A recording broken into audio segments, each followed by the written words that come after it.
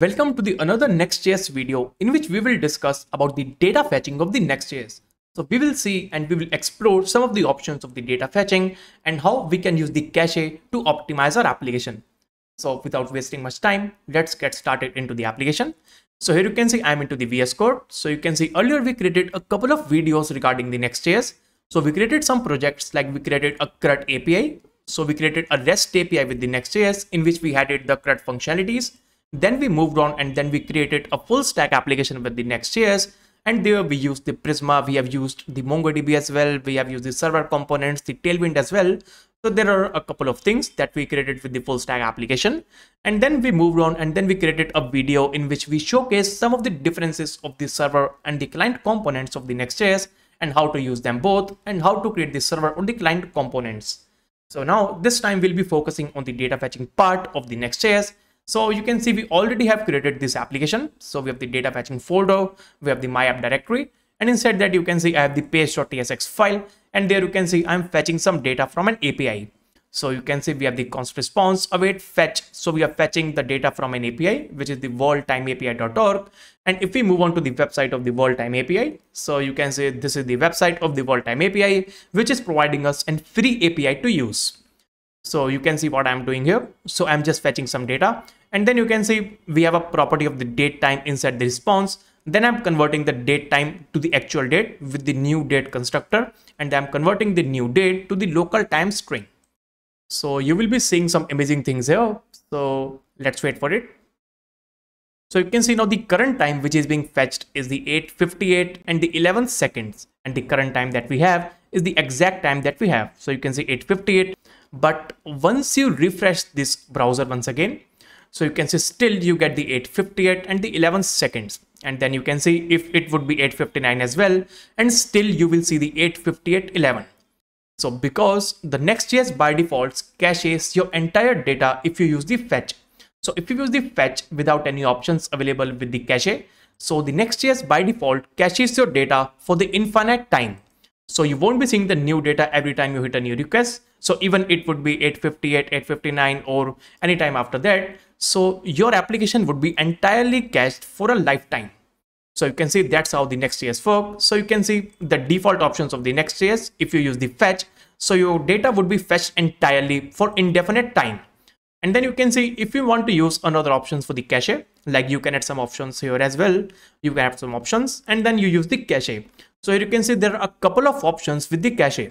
So if you use the default, then the default one would be cached. So you can see now this time the code has been changed.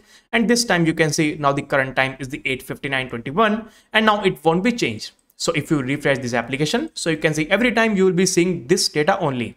So if you create the build of this application and if you deploy this application to the production, so every time you will be seeing only the static data, which will be fetched only first time. So the data won't be updated because you have used the cache option as the default, or by default it is available with the fetch.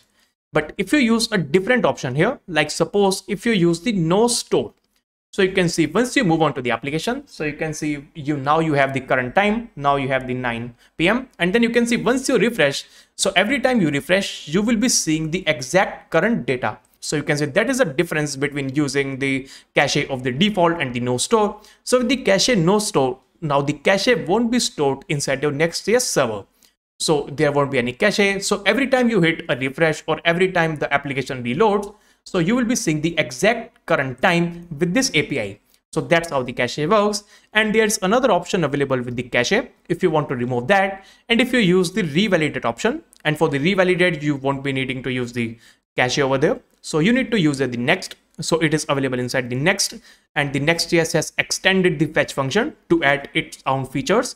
So you can see if you use the revalidate over there, so revalidate, that means equals to, suppose I have given the number of the 10.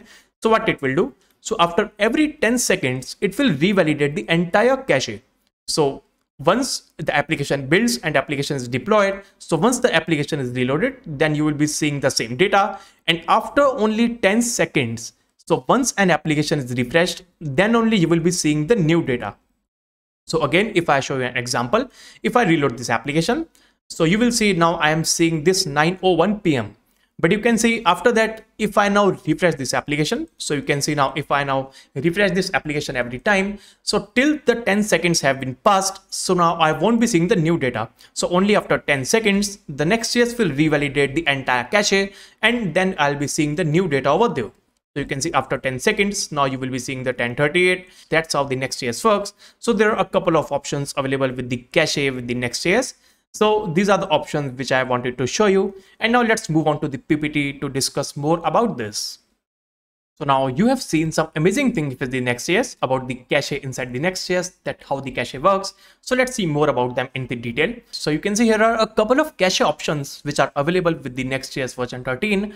So first that we have is a forced cache, and then we have the default. So these two options are almost similar, but you can see if we see other options, so you can see the duration of the cache that they store is indefinitely. So permanently your server would be cached for that data. And if we see the explanation, so this resource will be cached indefinitely, so you won't be seeing the new data inside that. So that's how the cache options of the default and the forced cache work. And if we see the use case, so if you have some static images in your website, or you have some static text, like suppose every website has some about us page or a contact form, or they have some home page as well. So you can store some of the images as the cache. You can have the cache as the forced cache, so that image will be available inside the cache for the entire time permanently. So that's how the forced cache and the default options work. And then you have the cache options. So if you have the cache options of the no store or no cache, then the cache won't be stored inside our application.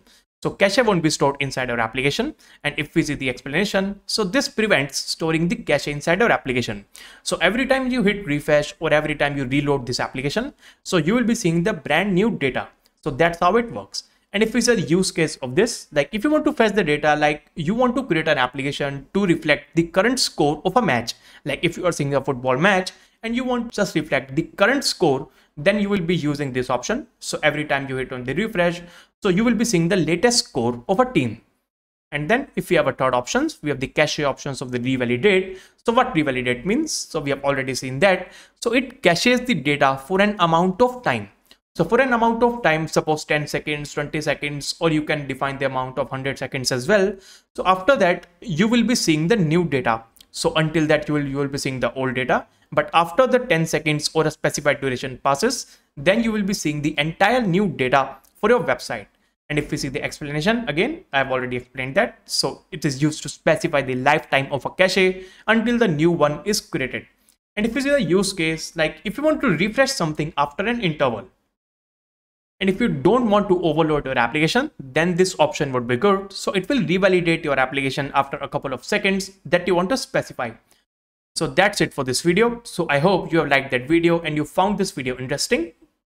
So we create the videos which are very helpful for you, like suppose the Mun stack, the JavaScript projects, and currently we are focusing on the Next.js version 13, in which we are publishing a couple of videos on the Next.js, like how to create the APIs or how to create the full stack applications, the server and the client components. And currently we are recording the data fetching as well. And we are already recording a full stack project with the Next.js, which is an blog application with the image upload and so many things. We'll all be posting all of the tutorials on this channel. So if you found the content helpful, then you can please like the video, then you can subscribe to the channel as well. And if you have any question, then you can please comment down on the video, or you can also discuss on the Discord as well. So that's it for this video. So thanks for watching and have a great day.